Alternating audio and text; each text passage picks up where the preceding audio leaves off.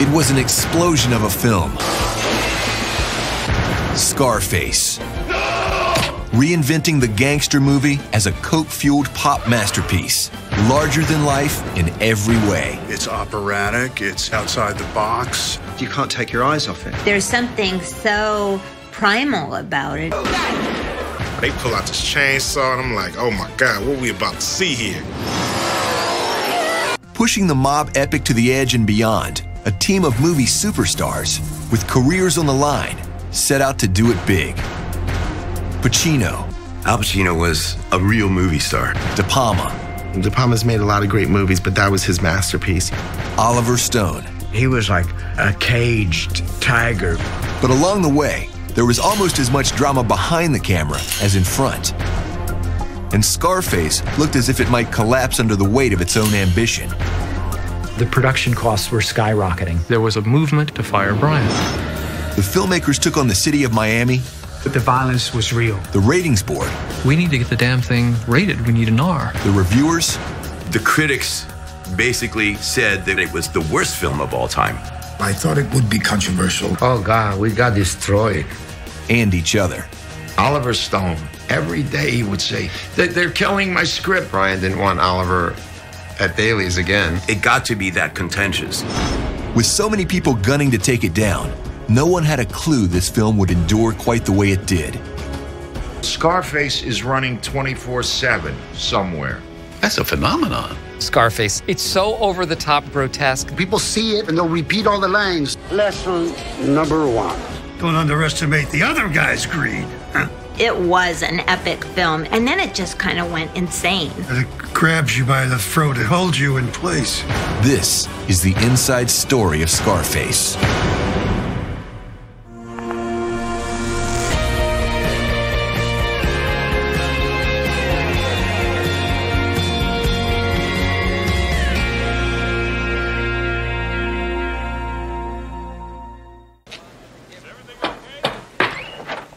Hola, entra. ¿Qué te pasa, güey?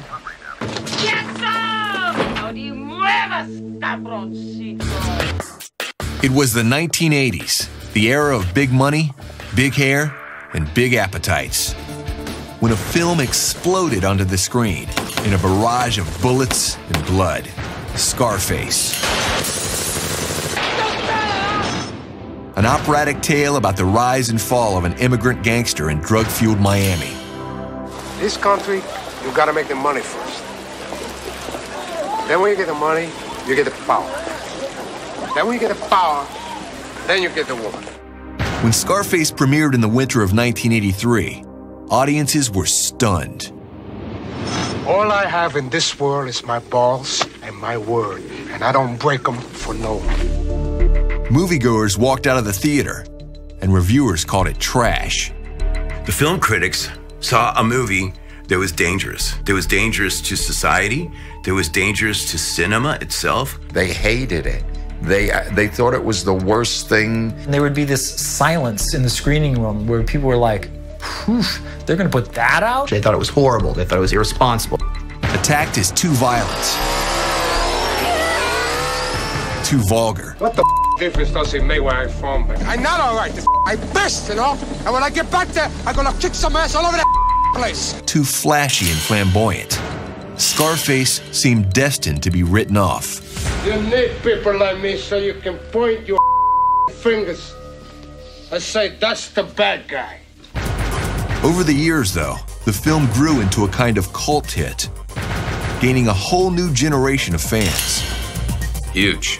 Huge. When I was 12 years old, we'd go to the video store and rent it and watch it at my friend's house because my parents wouldn't allow me to see it. I remember I went to Vegas with Quentin Tarantino, Chris Tucker, and Paul Sorvino, and they did Scarface from the beginning to the end, every single scene, one by one, and did all the dialogue from each scene. I saw it on cable when I was probably a junior in high school. It was hands down my favorite film of all time. Even in my likes in my yearbook, I have Tony Montana. So that's how important the film was to me. I work hard for this. In time, Scarface became a kind of phenomenon, embraced by the hip-hop generation. A primer for gangster life. A reinvention of crime on film. It had a big impact on me. Tony was doing it big, the film did it big. And that, I think, made it appeal to a lot of people because it was on such a grand scale. It took the thriller gangster medium and it took it up a full notch. Come on, Mark!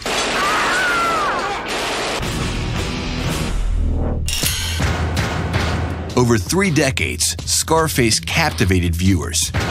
With its charismatic anti-hero, the Cuban refugee, Tony Montana, on his one-way trip to the top and beyond. Me, I want what's coming to me. Oh, well, what's coming to you, Tony? The world, Chico. And everything in it. Al Pacino's performance is enormous. Pacino and Scarface, volcanic. Al is outside the box. With the exception of maybe Jack Nicholson in The Shining, there are very few performances that achieve that level of avant-garde, larger-than-life magnificence. He seemed almost like a renegade in all of this, which was an attractive thing in his character to play. You think you can take me? You need a army you're gonna take me? Tony's story, the dark side of the American dream. A classic tale of rags to riches to ruin. Tony Montana was a guy just fresh off the boat. He was gonna get his. He didn't care. They didn't expect to live too long, so he was just gonna live on the edge. It was hot, it was tense, and it was unafraid to make the heroes really despicable. He's ballsy, real cocky, you know. He was an evil scumbag who killed everything around him. You can begin from nothing, and by making money, you can make something of yourself. That's the good side of it. The tragic part is that you can overreach. When you become excessively greedy, it causes your downfall.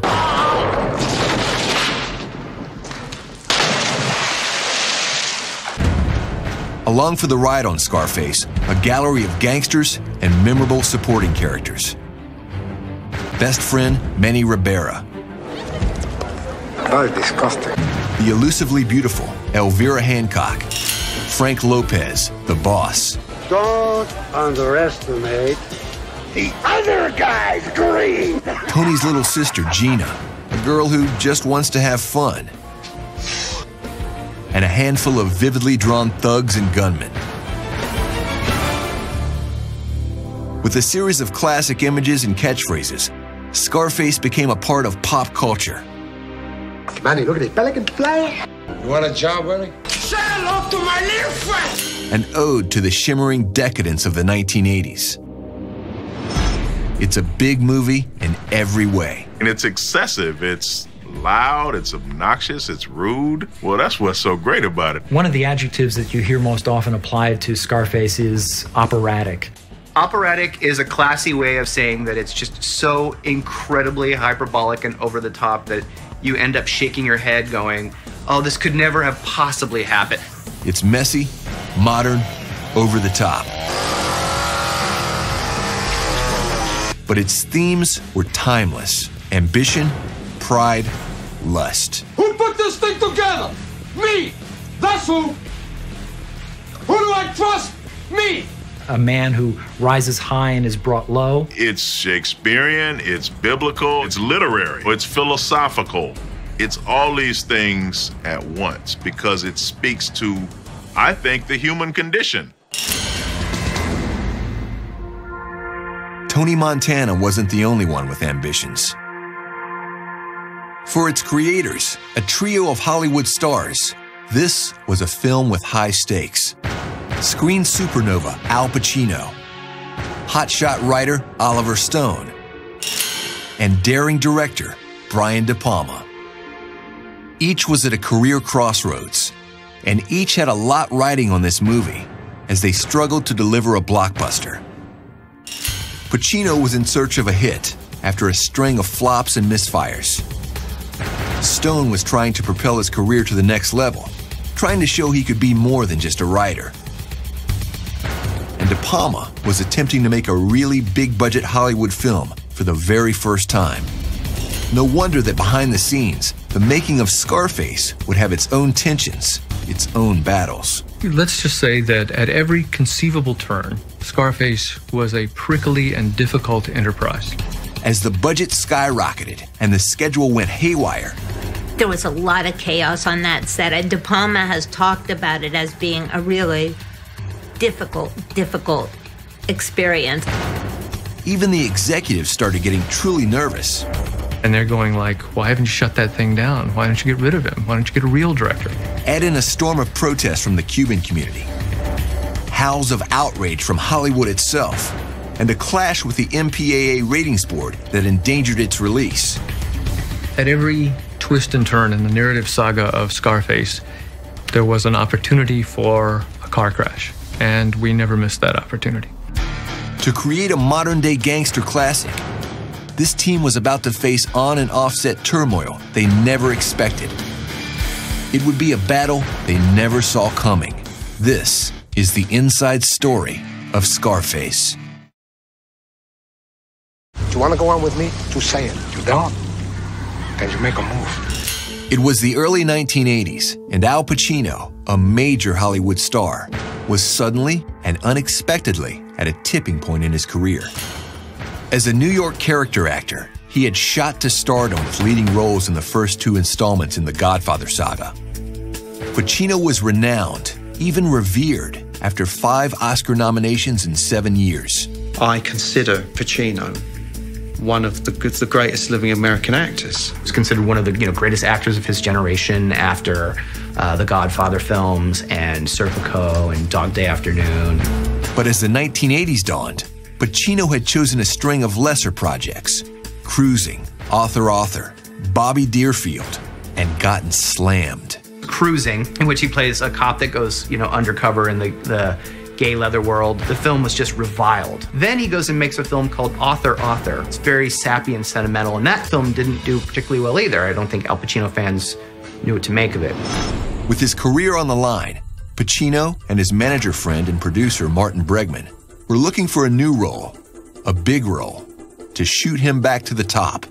Marty Bregman is very responsible for Al's career. Bregman and Pacino were really sort of father-son kind of relationship. It was around this time that Al Pacino wandered into an art house on Sunset Boulevard and saw a remarkable film. Marty told me one day that he got a call from Al Pacino, and Al said he had just seen Scarface at the Tiffany Theater in Hollywood, and he suggested that we take a look at it because he thought it might be a great movie to remake. There's only one thing that gets orders and gives orders, and this is it. The 1932 classic, Scarface, was the gold standard of gangster films, tracing the rise and fall of mobster Tony Comante, based on Al Capone. Scarface was one of the defining movies about the Prohibition era. Now listen, you. What kind of mug you think I am? I don't know nothing. I don't see nothing. I don't hear nothing.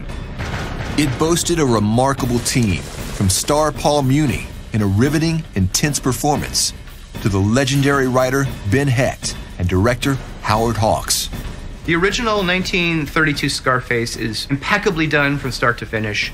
I think it is absolutely brutal and frank and lyrical and amazing. Best of all, Universal Pictures had just purchased the rights to Scarface from the Howard Hughes estate. Hughes estate had the 5 films that Mr. Hughes owned personally on the block, and I reached out and bought them on behalf of Universal. Bregman and Pacino told the Universal execs of their interest. I went back to New York, and Marty and I went up to his office late one night, and we looked at the movie, and it was really electrifying. All I had to do was say, Bregman and Pacino want to do a remake, and the next thing we knew, we were in business on remaking Scarface.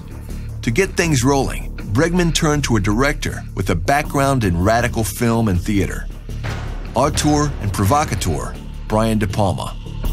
Brian De Palma. He was known for making these huge Baroque films, these very kind of pulpy but very fun, very stylish, very over-the-top thrillers. De Palma at that point was really known as a master of suspense. He'd had Dressed to Kill, Obsession, and then of course Carrie, which is still a huge movie for teenagers, I think. People either loved him or made fun of him because he paid homage or copied Hitchcock so much. De Palma and playwright David Raid sat down to work, but after months, they couldn't agree on a focus, and both left the project. Undeterred, Bregman took the concept to Oliver Stone. Oliver was in the same place Francis Coppola had been just before Godfather. He was a hot screenwriter, maybe one of the top 10, maybe in the top 5. Stone had won an Oscar for writing Midnight Express, but what he really wanted to do was direct. His one attempt, the horror film The Hand, had bombed. And at the time, he couldn't get anyone to make his 2 other scripts, Platoon and Born on the 4th of July. As for Scarface, Stone had no interest. He said he wanted to do Scarface. I said, I'm not really interested in remakes. When Stone was first presented with the idea of Scarface, he said, I don't really want to do this. There's too many, Italian gangster movies. But Bregman got Stone's attention with his choice of director. Sidney Lumet, 3-time Oscar winner. Sid knew Marty, Sid knew Al. They'd done Dog Day. There was a long history. Lumet had an idea, a brainstorm that would change the entire direction of Scarface. What if they updated the story from Prohibition Chicago to modern-day Miami and set Scarface against the cocaine wars? Their main character would be a Mariolito, a Cuban refugee. 135,000 of them had recently arrived, and many of them had criminal records. You ever been in jail, Tony? Me? Jail? No way. We had Mariel, which was 135,000 human beings, supposedly 40% out of jails and insane asylums, that were dumped into Miami over a 90-day period. Crime shot up. It was a disaster. When the boat people came in, the Cubans all of a sudden had soldiers. They had soldiers that they could put on the street. It was not unusual for somebody would walk into a mall and shoot up a bunch of people having lunch. For someone who wanted to live in a nice, quiet American community, Miami was not the place. Oliver Stone plunged into this dangerous city to research the story like a journalist. He flew down to Miami to investigate the world of the cocaine cowboys. Oliver Stone really did a lot of investigative reporting. He talked to a lot of DEA agents. Kind of soaked up the atmosphere, learned all the gruesome details of everything that was going on. I was assigned to the organized crime division. Mr. Oliver Stone wanted to come and visit where drug dealers hang around. Stone wanted to see the backstreet world of the dealers and the users. As it turned out, he had a way in. Stone has made no secret that he had dabbled in cocaine. He was perceived as safe by some of the people who were on the illegal side of this because he was willing to buy small amounts of cocaine to kind of keep the conversation going. Soon, Miami dealers welcomed him into their homes and mansions. Frank Lopez, Tony Montana. Hey, Tony Montana. But after all that research, Stone had a problem. He had become more and more caught up in cocaine and needed to change something fast. To escape a growing addiction, he decided to head to Paris. Stone said that cocaine was kicking his ass and he wanted to kind of clear his head, but he needed to get away. He needed to separate himself from the whole scene. 8,000 miles from Hollywood, 5,000 miles from Miami, Stone pulled out the DEA case files and created his Mariolito, Tony Montana, a man with a shady past, moving up through the world of the Cuban mafia. Ruthless, ambitious, street smart, ready to grab the world with both hands and run over anyone who gets in his way. We gotta expand. Let's call him one tough son of a bitch, you know. Watch your step. His mother hated him. He killed his own best friend. He destroyed his love life. This is a man who doesn't take no for an answer. This is a man who's born into nothing, and he comes to America and he sees what he wants and he reaches out and he grabs it. Stone's storyline borrowed heavily from the original. Themes, plot points, even dialogue. That's Poppy. I don't want to see her tonight. I'll tell her you ain't in. You must be Elvira. She Got mad after we left the club, you know. I tell her you're not here, okay? On the first reading of the script, I realized how Oliver had captured that world and made it his own and brought out that the wonderful texture and nuance and power. But when Stone delivered the script to Sidney Lumet, the director wasn't thrilled. Lumet thought it was too cliched, too lurid.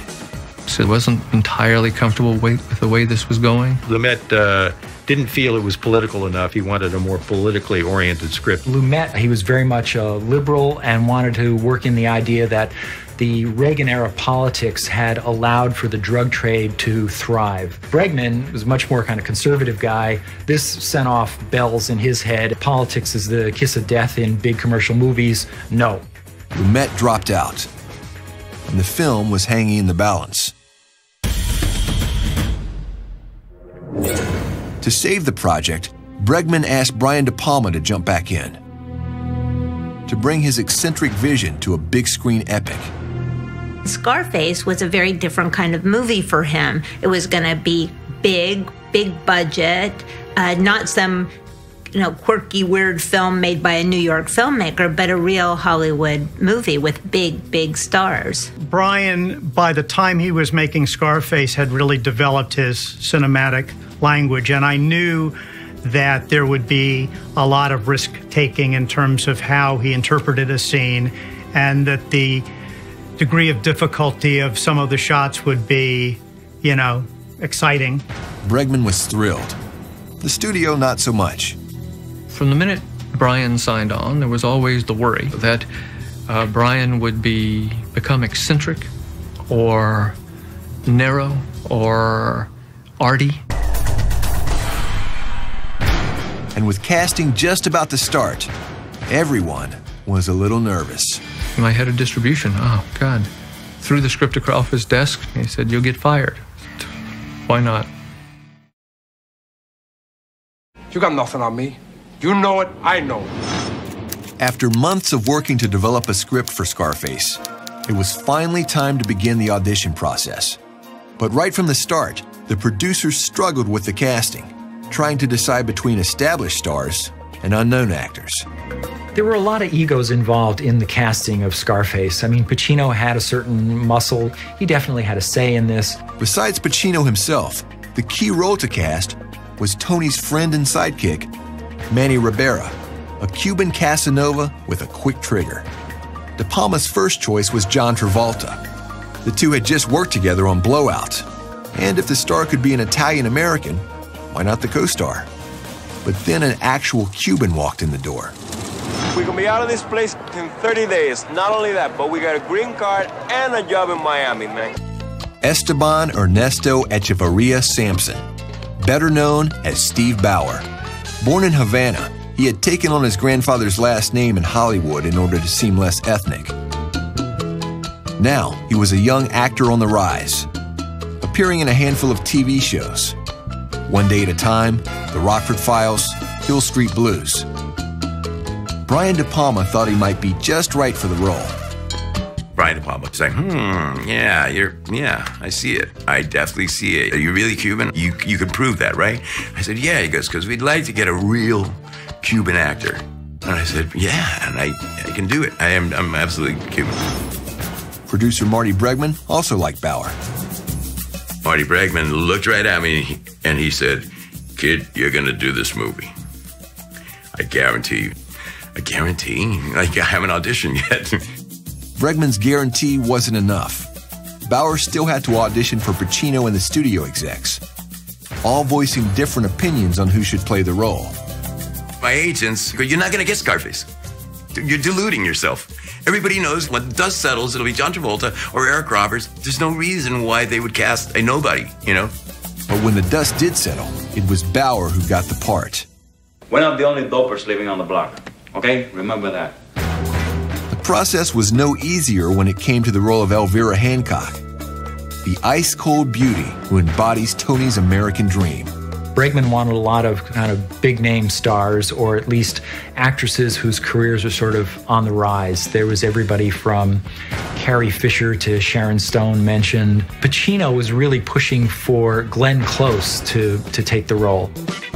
But the studio wanted a 24-year-old whose biggest roles had been in Grease 2 and Charlie Chan and the Curse of the Dragon Queen. Michelle Pfeiffer, she was a virtual unknown. We thought she could be a star. When Michelle Pfeiffer was screen tested, people were kind of mixed. They didn't know she could sustain the role, if she could really hold the screen against Pacino. Bregman said he would see her, but she needed to pay her own way from New York to LA for the screen test. He wanted to see how hungry she was. It was a long and difficult process for her, and she fought her way into the movie. What Michelle had was, again, this incredible instinctive intelligence also, you know, that allowed her to go there, to go to that very, very dark and very fragile person that Elvira is. A 24-year-old unknown was up for the role of Gina Montana, a lovely young party girl who falls under her brother's shadow. Mary Elizabeth Mastrantonio had no film credits, but Bregman thought she was perfect for the part, and so did Steve Bauer. You happen to be the best thing in his life. The reason that I knew she would be chosen is because besides being like so fresh and beautiful, physically beautiful, she had this quality of openness, naturally affectionate and loving, you know, and so innocent. Gina represents purity. And this is something that Tony Montana, who's tainted from the moment we lay eyes on him, desperately wants in his life. He wants something pure. But not all the filmmakers were in sync about that relationship. I was present at a meeting. There was a point of contention with the sister relationship. Al really felt strongly about his point of view, which was there was nothing weird about it. He was protective and possessive, so nothing incestual. Nothing incestual. I never thought I'd see you again, you know? All right, you think they're gonna keep a guy like me down? Well, no. But both Oliver and Brian had they're like, I think it should be there. It's part of the weirdness of your character. And he was like, no, it's not there. It's not there. And that's how it ended up. You're my blood. I know. As the rest of the cast was rounded up, the auditions were long and grueling. There were 6 actors for every part, so you got to perform it with 6 different actors. I auditioned for it 6 different times, including going to New York to go audition with Al. For the New York sessions, the producers rented the theater of actress Miriam Colon, the Puerto Rican traveling theater in Times Square, without realizing she was up for the part of Tony's mother. I said, where is it going to be? They said 304 West 47th. I go, oh, they rented my theater. What are you saying? That's your son! Son! I wish I had one. Other key roles included Miami drug lord Frank Lopez, Tony's mentor, boss, and eventual competitor. You stay loyal in this business, you're going to move up. You're going to move up fast. Robert Loggia was called in, a veteran character actor who had just finished playing Richard Gere's father in An Officer and a Gentleman. Other established actors rounded out the cast.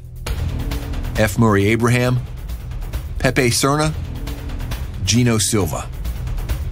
The supporting cast that they put together was really incredible. I've been acting for 50 years now, and I've had some success. But the film that I'm most remembered for is Scarface. So many of these characterizations in this film, even for one scene, are completely memorable performances.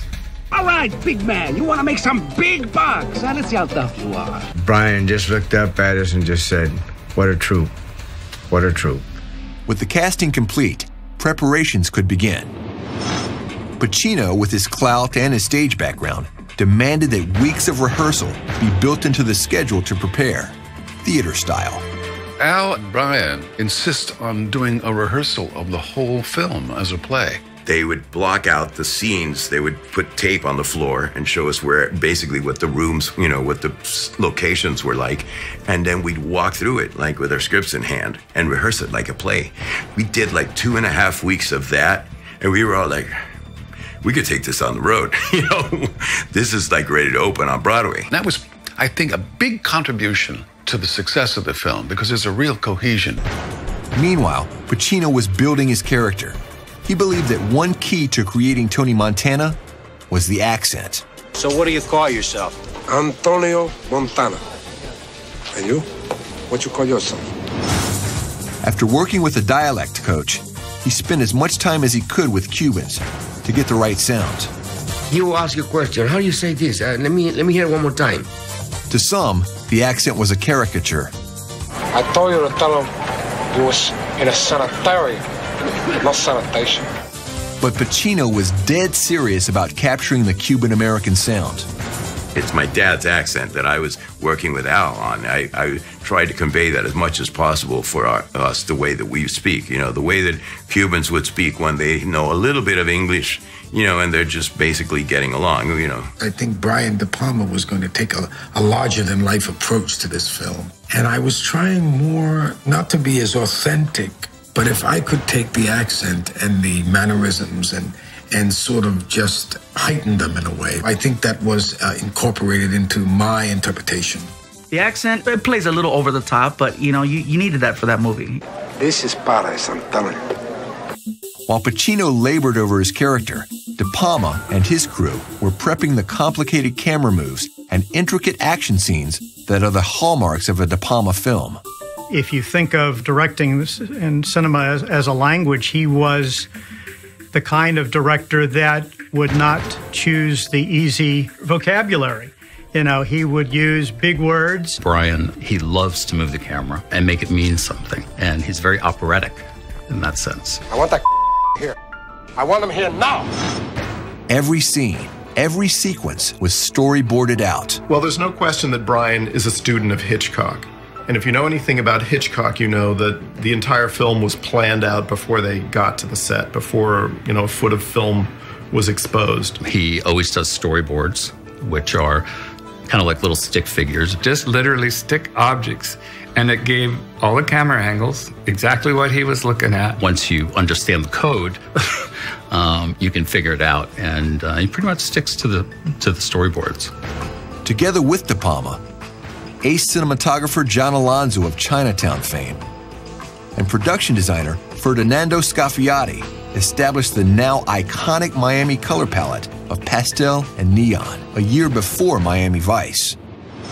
But as key decisions were being finalized and the production prepared to roll cameras in Miami, the filmmakers were unaware of one key fact.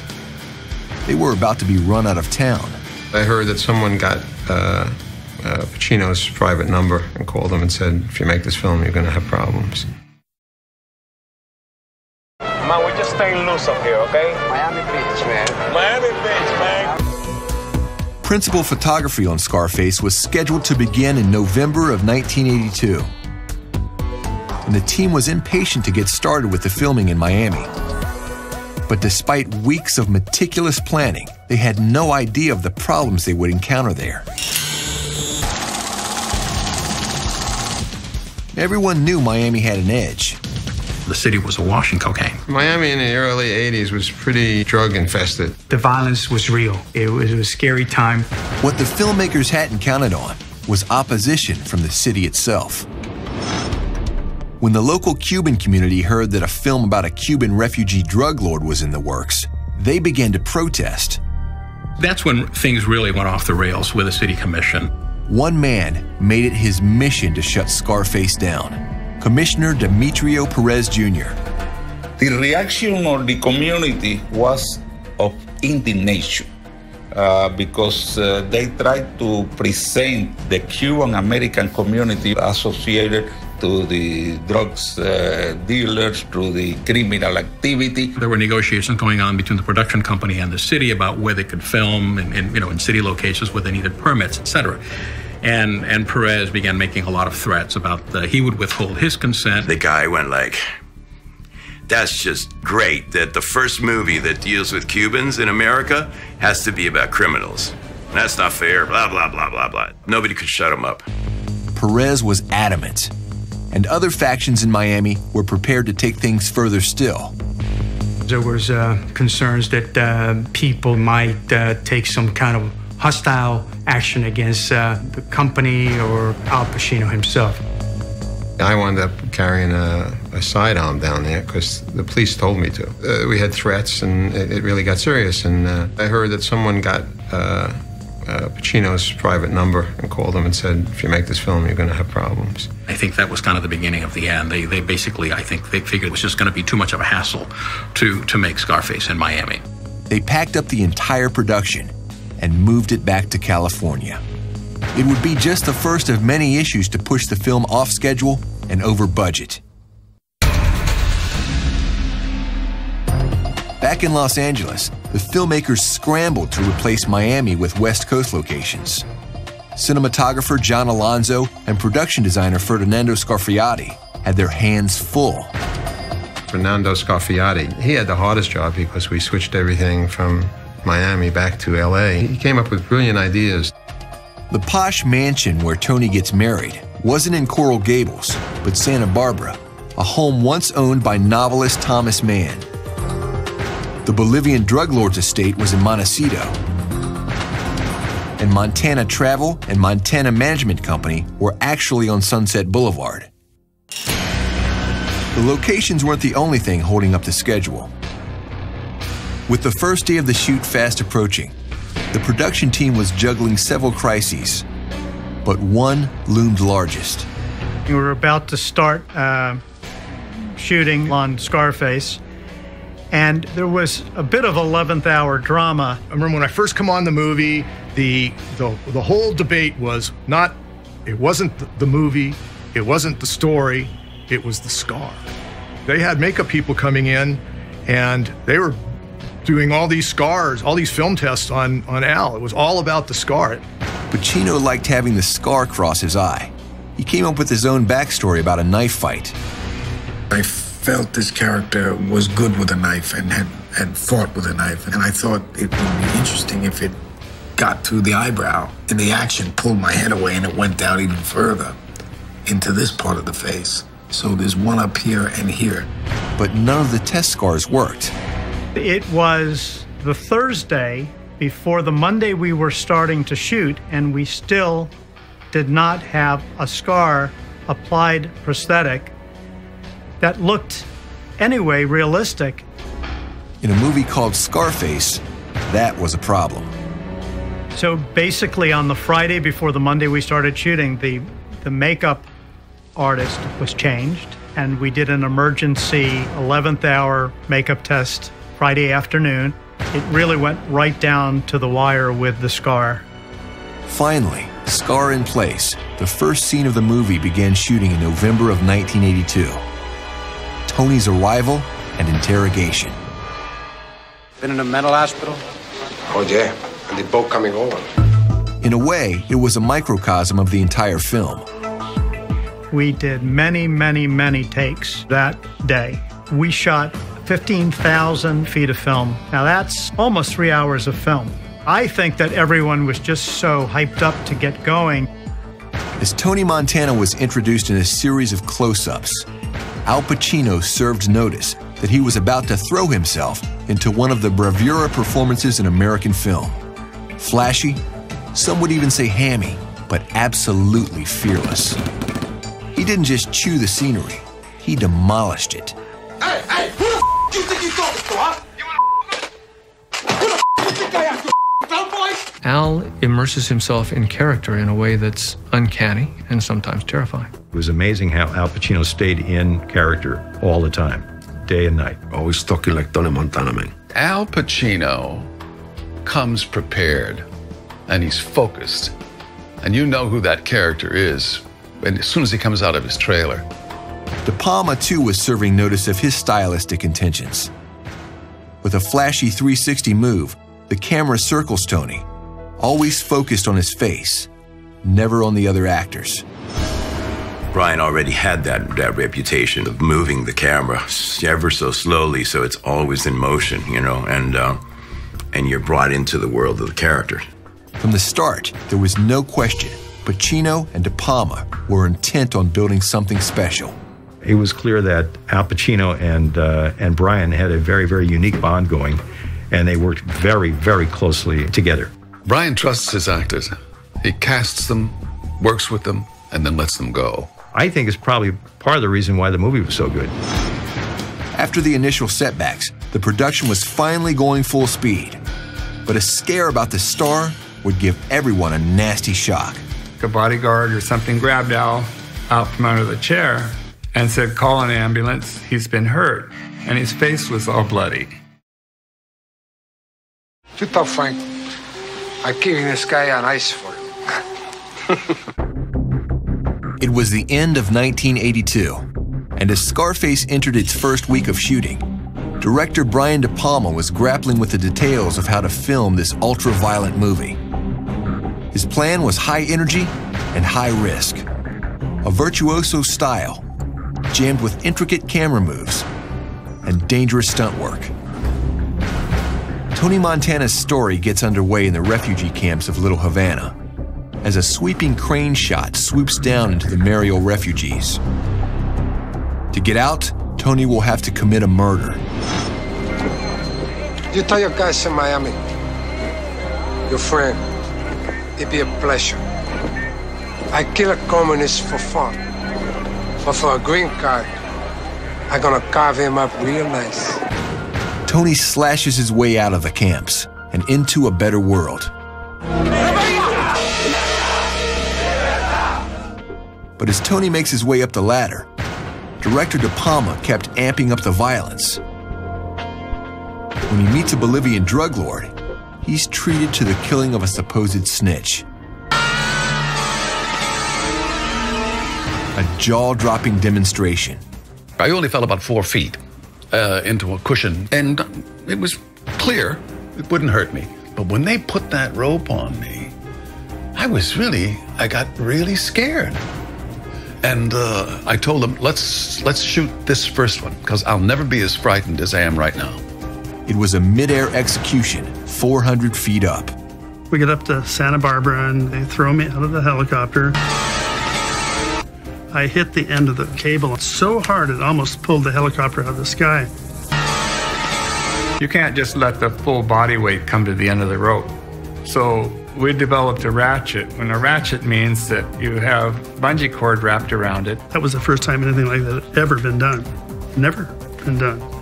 People weren't even doing bungee jumps in those days off bridges, so it was kind of an exciting, very frightening thing. I had black and blue marks everywhere. I'm going, I will never do that again as long as I live. Well, we get back to a screening room, and I'm sitting next to De Palma, and he's going, something's not right here. Something's not right. I said, what? It looks brilliant, you know? The next morning, I get a call from De Palma bright and early. He says, I figured out what's wrong. His hands were not tied behind his back. Luke Stroller calls, hey, Dick, what are you doing? I'm going, nothing. What are you doing? He said, Brian wants you to do it again. He goes, what? I'm going, I won't use the proper words, but I said, no, I'll never do that again. I said, yeah, we got to throw you out of the helicopter again. And he said, why? And I said, because we want to tie your hands. This time we're going to do it at Universal Studios over the pond there, and we're only up about 300 or 400 feet, so if the rope broke or anything, I'd still get killed, but they could find the pieces. And every time I see it, there's a difference. Absolutely in the top 10 of the stunts I've ever done in my whole life. As far as fear factor, probably in the top 1 or 2. Seriously. As the filming went on, De Palma would up the difficulty factor even further. In the scene where Tony, now a newly minted kingpin, enters the decadent world of the Babylon nightclub and gets attacked. It was a tough shot, from the glittering set dressing of the Babylon to the thousands of reflections in the club's funhouse mirrors that explode in the vicious attack. The Babylon Club was a set that just took a tremendous amount of time. The mirrors, it was a real problem. You're looking almost 360 degrees, so where do you have the cameras? Where do you have the lighting? How do you pick up the action? Obviously, that is a cameraman's nightmare because you have the reflection. You know, if you don't shoot it just right, you'll actually end up seeing, you know, the cameraman or, God forbid, the director behind the camera or something. We had those sections of mirrors behind their heads, and they were built on pivots, so that if the camera is behind it, so you don't see the camera in it, we would angle the mirrors. It was brilliantly thought out. And then they had to blow it all up, which was even harder. Well, you've got an actor sitting in the front of real mirrors, and that's very dangerous. You can't really ever put a squib behind real glass because it's going to shoot shards of glass out. And the only way to really make them work was to shoot wax plugs at the mirrors.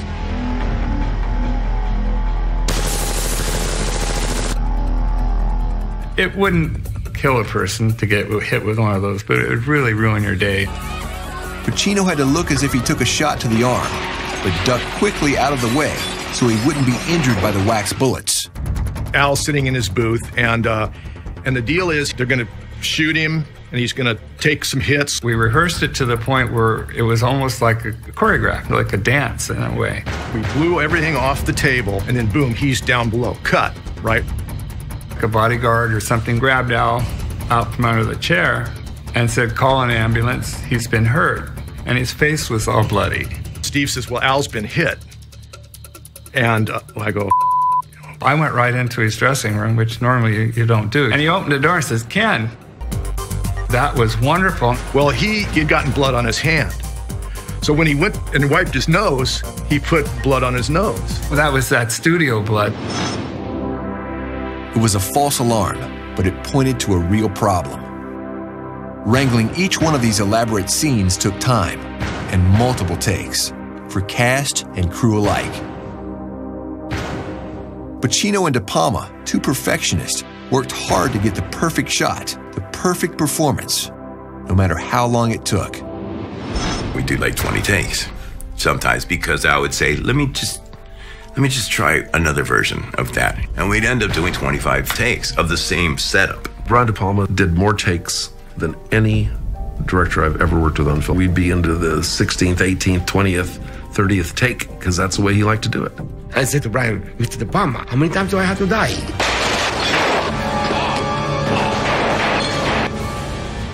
More takes meant more expense, and reports of the overages began to filter back to the studio. So halfway through the shoot, I knew we were going to have a giant problem on length. Each day raised new issues on set. I got a phone call very early in the morning. Al won't come out of his trailer. How long has this been going on? A little over an hour. Tom was getting upset with the amount of money we were going over and the amount of time. Every hour is about $60,000 to $70,000 an hour, something like that. He's saying, when I get up there, I'm going to tell Pacino this and I'm going to tell Pacino that. Go to Santa Barbara. Now Al's been in his trailer for 2.5, 3 hours. Go knock on the door. "Hey, Al, it's Tom." No answer. Then I realized I'm banging on the door and talking to the wrong person. I wait a few minutes, I go back, I bang on the door and go, "Yo, Tony, what the f*** you doing?" And she says, "Huh?" I go, "Tony, it's Tom. Man, I gotta talk to you. It's important. Come on." Door opens. Crew is like, "Oh my God, thank God people are running and jumping and stuff," and go to work. The next time I saw Pacino, I said, "Hey, Al, how did it go with Tom Mount?" He said, "He's the nicest guy in the world." Just another day. But on the lot, an even bigger issue was beginning to arise. A growing tension between the writer and director. Oliver Stone was a real up-and-coming guy who saw himself as the hotshot director that he would indeed become in a couple of years, trying to flex his muscle. He was not shy. Oliver Stone was browbeating Brian De Palma to let him come to dailies. Oliver's talking through the whole screening, and Brian's getting more and more ticked off. And we got into this whole screaming match that Brian didn't want Oliver at dailies again. Oliver Stone wanted to protect the vision of his script, and he was upset that De Palma was cutting dialogue and scenes he loved to include more elaborate camera shots. Oliver Stone was very, very passionate about it. And because he was a filmmaker himself, he felt strongly about each page and each scene. The guy just won an Academy Award and he was feeling his oats, but more importantly than that, he cared about the damn thing. There was a lot of tension about that because Oliver, he wanted to be the director. And the attitude was Marty Bregman said, listen, we pay you for the script, let it go. It's not yours anymore. Oliver Stone had imagined Scarface as a gritty, realistic view of crime in the streets, like Pacino's Serpico or Dog Day Afternoon. Now it seemed to be turning into a high-gloss cartoon. It was becoming more and more operatic, and less a grounded reality movie. Oliver Stone felt that the dramatic arc that he had built into the script was different from De Palma's, and that they were kind of losing the kind of story that Stone wanted to tell. Because of budget, because of just logistics, there were scenes that had to be cut. That was kind of a blow to him already. He felt like, wow, man, no respect, How could they do this, to the story? Stone wrote a 5-page memo of his concerns and sent it off to everyone from the studio executives to Al Pacino. Oliver Stone, every day he would say, they cut out my whole whatever scene. They got rid of the cigarette boat scenes. They're killing my script. Then he would come to the set like with the manuscript, and he would be like, Steve, come here. Have you shot this scene yet? And I'd be like, no. And he goes, when are you going to shoot it? And I go, I think they're dropping that scene. And he'd be like, oh. He was like a caged tiger, man. I could see he wanted to be directing this. Finally, he was banned from the set, basically. They just said, please don't come around. It got to be that contentious. From the writer to the director to the studio execs, the tension on the set was just beginning to escalate. And they're going like, why haven't you shut that thing down? Why don't you get rid of him? Why don't you get a real director? And one unforgettable scene was about to take the shoot to the breaking point. No, don't kill me, please. I won't kill you. Oh, Christ, thank you. Manolo, shoot that piece of... 1 month into the Scarface shoot, the tension was building. It didn't help that the set pieces got trickier and trickier as the filming rolled on. One scene in particular would push boundaries of movie making. The scene that would come to define the film, the infamous Chainsaw Massacre. When Tony and his crew get sent to make an exchange with a Colombian drug dealer, things get a little nasty. Watch what happens to your friend.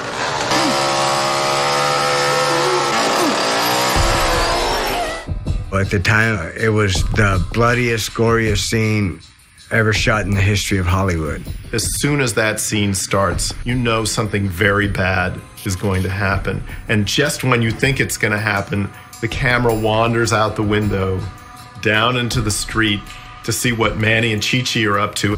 They're hustling a couple of girls, and then meanders all the way back up and into the window. I mean, that is brilliant. While the exterior of the motel was on a Miami Beach location, the bathroom itself was built 2,700 miles away on an LA soundstage. In fact, there were two because they knew it would get messy. I said, we're going to probably go through 5 gallons of blood. We're going to need another set. And he says, well, what do you mean? I said, we can't clean that blood up in time. We're going to spend all day cleaning, so why don't we just build 2 sets? To achieve the visual impact, cinematographer John Alonzo had to get the details right. John Alonzo, he said, whatever you do, you got to make the chainsaw yellow. And I said, why? He goes, because nothing reads blood like yellow. Brian asked me, he said, can you get something to splatter him with blood? And I said, sure, grab a paintbrush, put some bony blood in it. And I stood back, and it was flipping blood on his face. It doesn't take much to let your imagination go when the blood starts hitting you in the face. And Al Pacino's there wide-eyed, and it was like trying to save my soul because my body was gone. We actually did a lot more that didn't make the movie. I literally cut an artificial leg that was charged with blood at high pressure with a chainsaw. Heavy leg, huh? For De Palma, the early scene played a key role in the film. From Carrie to Blowout to Dress to Kill, De Palma had never been afraid of a little blood. Brian likes blood. More blood, more blood. Remarkably, the violence is entirely in the viewer's mind. That scene is a horrifying scene. But if you watch it very closely, you never actually see the chainsaw touch flesh. A little bit of blood splattering and great, expressions and acting from the actors sell it. To temper the horror, De Palma cut against the violence with the sly edge of his wit. The humor was a part of what I thought right from the start would be necessary. Otherwise, it would be too blunt and too hard to take, I think. Like the time Manny shows him his idea of how to pick up women. Ooh, look at that thing that looks like a lizard. Like a bug coming out of your mouth. He's always horny. In every scene, he's horny. Oliver wanted Manny to be a real contrast to Tony Montana's intensity and focus. She said, Steve, I want you to try this thing. Have you ever seen these like hustlers try to pick up women by sticking their tongue out? And he goes, because I saw this guy, it was the funniest thing I've ever seen. He tried to pick up this girl and she just hauled off and slapped him. Oh, look at that. When it came time to shoot the scene, the young woman picked for the pickup was just a little too nice when it came to the slap. Well, we did 22 takes. 22 takes. By the end, I'm going, please, just concentrate. Just hit me. Just slap me. And she goes, but I don't want it to leave it's leaving a mark already anyway. They're like putting makeup on me and stuff. And Brian, I think he was just doing it on purpose. He was just like, one more time, Steve. If you don't get her to slap you, we'll just cancel the scene. We'll just throw it out. You're sick. You see what happened to him? But despite the occasional flashes of humor, Universal executives weren't finding a whole lot to laugh at. As the weeks went on, they were getting increasingly worried. The curve, the arc of the experience of making Scarface was fraught with problems at virtually every turn. With all the takes and all the complicated shots, the film was getting further and further behind schedule. Is a very good director, but he's not a super professional, on top of it, totally organized director. Production on Scarface began to exceed its budget when De Palma started slowing things down to make these kind of elaborate camera movements that he wanted. It was a schedule that was condensed to the point of, silliness. There was no way we were gonna do that movie in 66 days. The movie was supposed to be a 2-month shoot. It went on 7 months. The budget grew. As the budget grew, the pressure on me from my boss at the studio, Mr. Wasserman, grew. There was a movement inside my company to fire Brian. And they're going like, why haven't you shut that thing down? Why don't you get rid of him? Why don't you get a real director? But despite all the pressures, De Palma wasn't letting up. He was still planning a grand finale that would push everyone, including the film's star, right to the edge. We heard this screaming, like agony, pain screaming, and we thought, wow, he's really going for it there. But he was actually in pain and screaming. What are we gonna do now? We're gonna eat that salsa for breakfast. As the shoot moved into the spring of 1983, and the shooting schedule expanded from 2 months to 6, there was plenty of pressure to go around, from the studio level on down. And yet somehow, the team just kept rolling. We never fired a director in the making of a picture. We did the best we could under the circumstances.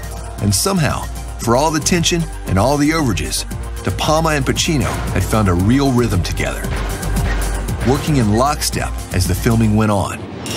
By the time the grand finale rolled around, the cast and crew were firing on all cylinders. But this sequence would be the true test for the Scarface team.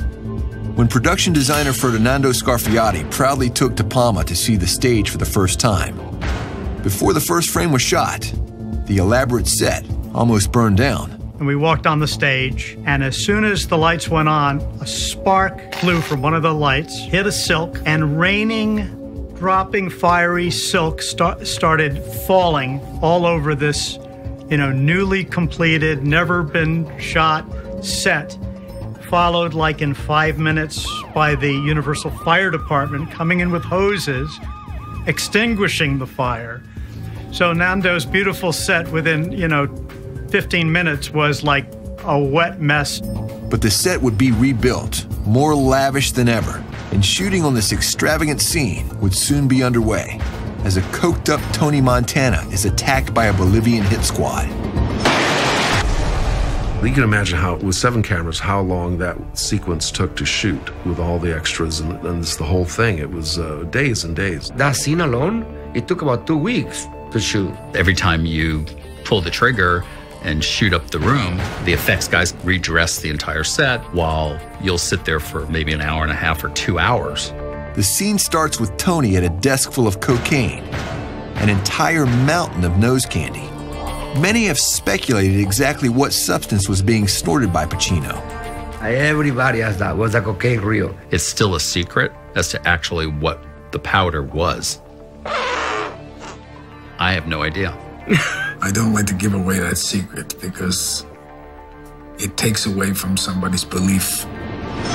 As the hit squad begins their assault, Tony Montana doesn't settle for a standard issue rifle. His little friend had to be something special. Say hello to my little friend! It's called an M203. It's a M16 with a grenade launching attachment on it. Back in the 60s, I guess they were using them in the military, but they were not released for the public at all. So only military at the time would know, because Colt wouldn't even release pictures of it. To make it look more dramatic, stunt coordinator Ken Pepio and Stan Parks had to invent a system that synced gun flashes to the camera frames. John Orlando came to me and he said, Ken, we got a problem with the machine guns. If you have a camera that's running at 24 frames, there's going to be a time when the shutter is actually closed, it's not open, and the gun's firing. So you won't pick that up. If they were out of phase, it wouldn't be on film. What we fell upon was taking a semi-automatic gun. We triggered the camera so that the camera was in phase with our device. It's the flashing that they needed to get. The gun was a mechanical marvel, but it claimed a very real casualty. The shells that were coming out of those guns were hot. Well, what happened with Al was he grabbed the end of the barrel, which was red hot because he had just fired a half a clip through it. And we heard this screaming, like agony, pain screaming. And we thought, wow, he's really going for it there. We just all thought that he was acting. And somebody yelled cut that was not Brian. There's a lot of people screaming and all that. Brian was fuming as to who's yelling cut on my set. It was just one of those sort of crazy moments. Al had fallen on it like palm on the barrel and got 2nd and 3rd degree burns on his hand. And he was actually in pain and screaming. Al had to go to the hospital. He couldn't film again for another 2 or 3 weeks. Waiting for Pacino to heal, they worked on the shots with the assassins. But the first hit squad didn't satisfy De Palma. They were pro stuntmen, but they were too Anglo. Brian goes, this isn't gonna work. I need Colombians. I need the real thing. Yeah, but the Colombians can't act. They can't, he goes, I don't care. He goes, get me some Colombians. When the Colombians arrived on set, there was only a couple that spoke English, and most had never done this kind of work before. Normally, a stunt guy's trained and they know what they're doing and they can get it done. Well, these guys had to run in with these guns and then Al's gonna kill him, right? He's got his machine gun. He's just mowing him down. Well, they'd run in and they'd have their gun and they'd try and shoot their gun and then you'd see them in camera going, firing their hits off. Brian would go nuts. He goes, get that guy out of here. And they forget their performance. They forget to shoot the gun. With up to 5 cameras running in the massive shootout scene, De Palma needed a lot of help. To pull it off, he invited a special visitor.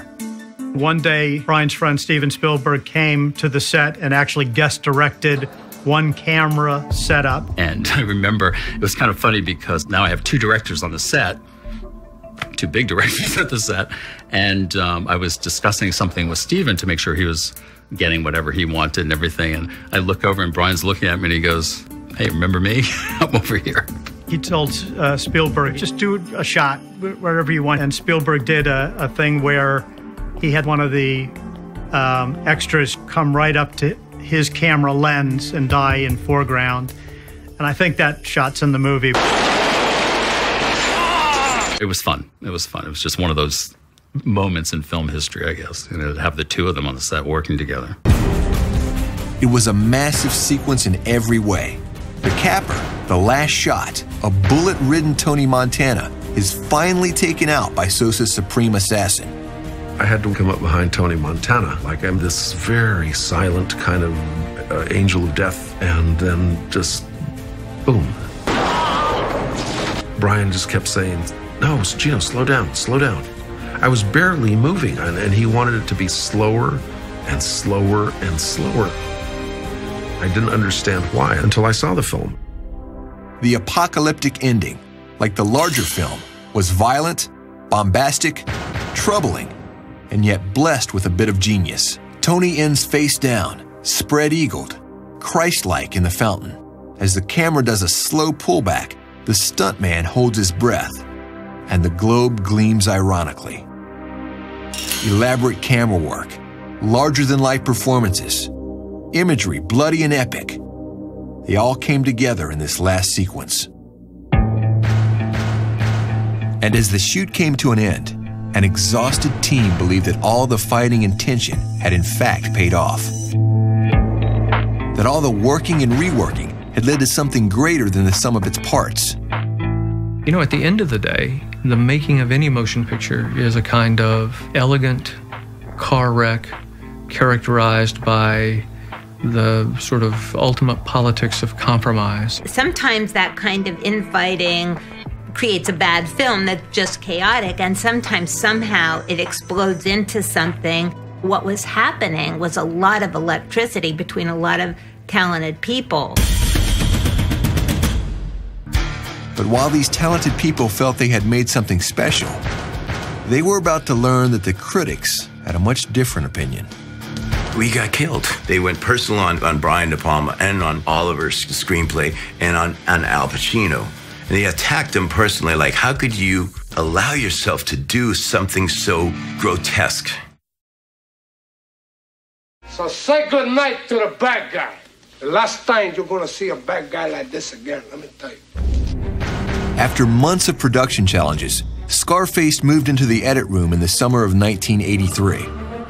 And the editors found they had their hands full, with more than double the footage of a normal film. The editing schedule was very short, but there was a huge amount of footage coming in. Brian covered it with several cameras from all different angles, and take after take after take.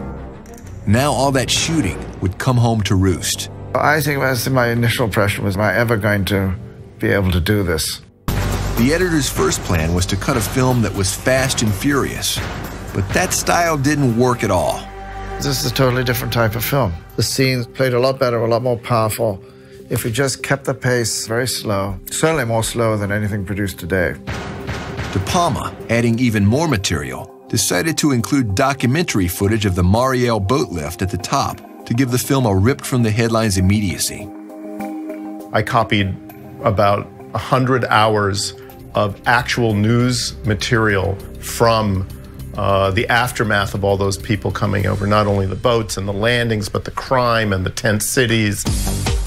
As gritty and real as the story was, De Palma chose another direction when it came to music.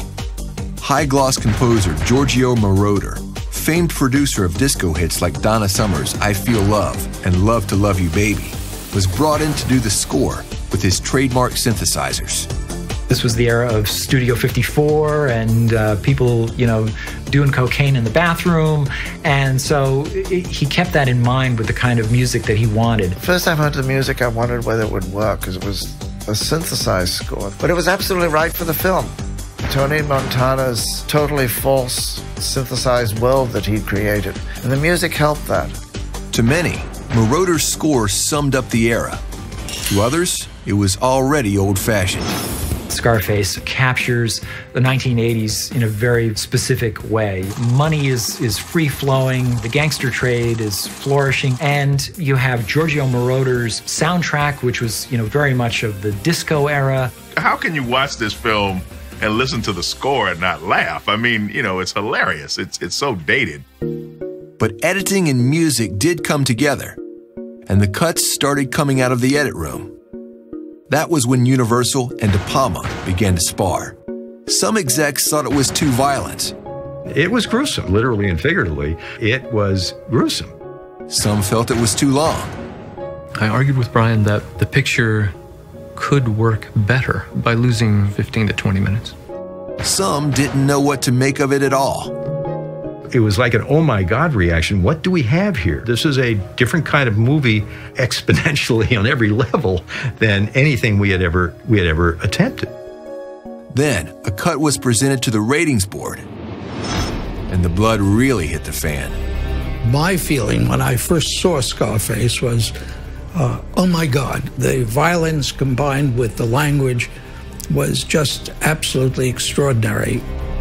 The MPAA board recommended an X rating for excessive and cumulative violence and for language.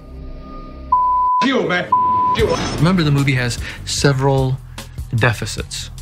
One is that it uses the word in a way that's never been heard on American screens. What you think, I worm like you? Not once or twice, but 4,000 times. I don't know how many times they say in that movie. It was almost as though De Palma was just sticking it to the censor, saying, okay, let's see how many times I can say this before you give me an X. Don't be calling me no dishwasher. I'll kick monkey ass. You're not gonna do that to nobody. Joan Collins, famous for Dynasty at the time, came out of a screening and said there were over 100 in this film. That's more than most people have in a lifetime. The studio and the filmmakers started to battle back, trying to get the X knocked down. We need to get the damn thing rated. We need an R. Bregman, in our first conversation, I remember very well, threatening me. He was going to drag me through the mud in the press, etc. In those days, no newspaper would run an ad for an X-rated picture. What are you going to say? Put a guy on a sandwich board on a street corner, Scarface opens tonight? There was a full press attack upon the board. I got calls from all over the place, from reporters, writers. The rating board is a kind of sacrosanct organization. You can't overrun them. You can't bully them into submission. All you can do is negotiate, negotiate, negotiate, negotiate, negotiate. But after 2 more revised submissions, after trims and cuts of language and bloodshed, they still had the X. You're all a bunch of ass. In a last-ditch effort, Bregman called for a hearing and decided to treat the half-hour appeal like a full-day court case. Bringing in witnesses to testify, the movie was an important commentary on a major social issue, taken straight from real case files. They brought in journalists. There was the sheriff of Broward County who said this is a wonderful anti-drug film. It had all of the propaganda before, all of the press before, all of those people who appeared. And I do believe that the fix was in, that the people who were there had economic interests in that film being an R. I think the vote was 17-3 to whomp us. Victory in hand, his appeal won. De Palma would end up undoing the trims and releasing the film in its original form. With the hard-won new R rating in place, Universal set out to sell Scarface, their big Christmas movie. But the studio was unsettled. They weren't sure exactly what they had or how it would do at the box office. And as the movie headed into its premieres, they had no idea how the film would be received. I think people went into Scarface expecting to see something a little more genteel, and what they got was 160 F-bombs, a ton of blood and guts, and not a lot of redeeming messages. You know what a hasa is, Frank? That's a pig that don't fly straight. Neither do you, Frank. At the New York premiere, when I came out with my friends and family, there were not a lot of slaps on the back and, hey, that was a great film. People didn't really know what to make of it. The screening of the film in New York, the grand opening, was a horrible thing. Maybe like 40 minutes into it, 30, people are getting up and walking out. I remember sliding down in my seat because I was so embarrassed. It was so depressing. The Scarface screening for critics was chaos. There was a moment when you thought, wow, this is not going to get rave reviews. And it's the scene where Tony's sitting at the desk and there's a big pile of cocaine in front of him and his face just goes down into it. And he gets cocaine all over his face. And it's supposed to be this sort of serious moment, and everybody in the theater burst into laughter. They were mocking it. The next day, the critics basically said that it was the worst film of all time. Oh, God, we got destroyed. Wow. The media, the critics destroyed us. They went personal on Brian De Palma and on Oliver's screenplay and on Al Pacino. And they attacked him personally, like, how could you allow yourself to do something so grotesque? I thought for the first half of the film, it was an epic film. It was building up, and then it just kind of went insane. It just seemed to go so far over the top that it lost the narrative. I was reeling, like, for days and days, and then for years. It was really like this movie should just be forgotten, and these artists will get back to the drawing board and do something else. This was a grand mistake for everyone involved. It looked as if Scarface was doomed to a shallow grave, just like its hero. But as it turned out, that was just the start of the Scarface journey. I gotta tell you, nobody had this in mind. And if anyone says they did, they are making it up. What you think you I told him what that. On December 9th, 1983, after all the drama, Scarface opened nationwide in 996 theaters. And the response was far from inspiring. It's got Al Pacino, it's got this classy pedigree, and then it just kind of flops. This is not exactly the typical Christmas movie. There's a tradition for Christmas, and it usually doesn't consist of, blood, guts, and mayhem. There's tremendous expectations for it. It brings in about $4 million, in its first initial wave of release. Ending up 16th on the year's box office list, the film barely recouped its costs. At the box office level, Scarface never made a dime. The guys in my distribution company just beat the hell out of me for the underperformance of the movie. I was expecting that the sheer controversy would generate bigger grosses, and that just didn't happen. But then, something strange did. The movie began popping up at late-night theaters, and the audience just kept coming. It was a movie that Hollywood did not create as a hit, but the audience did. It was one of the first sort of cult movies that was discovered by people where audiences of all kinds, kids, blacks, whites, Latinos, would come and see that movie over and over again. It's like the Rocky Horror Picture Show. People see it, and they'll sit there and they'll repeat all the lines. Say hello to my little friend. Say hello to my little friend. Say hello to my little friend. Say hello to my little friend. And then a booming technology changed the fate of Scarface. A new audience discovered the film on videotape who perhaps ignored it at the theaters. And over time, it made the film into a phenomenon almost exclusively because of its run on videotape. The tapes started disappearing off the shelves. People would record tapes and pass them around, sort of like video word of mouth, This thing sold hundreds of thousands of VHS units, boom, and then continued to sell. By the mid-'80s, the film started getting picked up by the hip-hop generation. It had a big impact on me. What it is to be a hip-hop artist is to want to be a boss, and Tony Montana, love him or hate him, he was a boss. Bottom line. It's a movie about rags to riches, It's a movie about going from nowhere to somewhere. The American dream wasn't intended for us. So we took Tony Montana and made that into our version of the American dream. Hip-hop songs and videos were soon packed with Scarface references.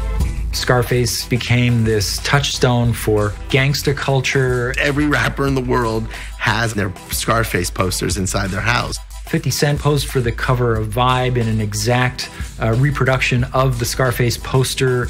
I did a Mariah Carey video, Heartbreaker, and Jay-Z was in the jacuzzi playing, of course, Tony Montana, and Mariah was playing Michelle Pfeiffer's role. Snoop Dogg saying that he'd seen the movie hundreds of times, and P. Diddy saying that, he watches the movie, once a week. It's so common throughout hip-hop that you almost can't be a rapper without at some point having paid proper respects to the altar of Scarface.